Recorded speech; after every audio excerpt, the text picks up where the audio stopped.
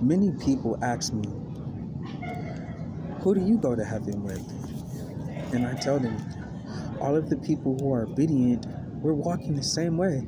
We're taking the same clear steps towards the kingdom of God. And we're getting judgment with God so that when we're judged by God, our name can be found in the book of life. We're all going to heaven. We're all going the same way, the straight, narrow way to the gates of heaven where God lives. And so many people ask me, what exactly do you have to do in order to get into heaven?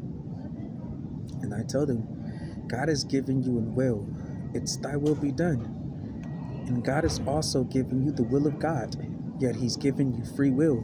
And you can do whatever you want with your free will.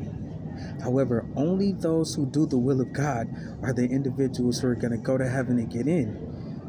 And so I'm asked about treasures in heaven, and I'm telling people you must wait on the Lord to return. Keep your light lit and very oiled and stay a virgin. Just stay married to the body of Jesus.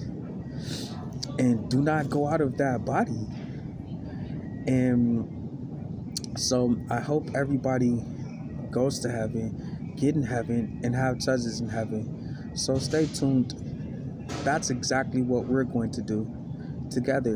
And it's going to be very impressive.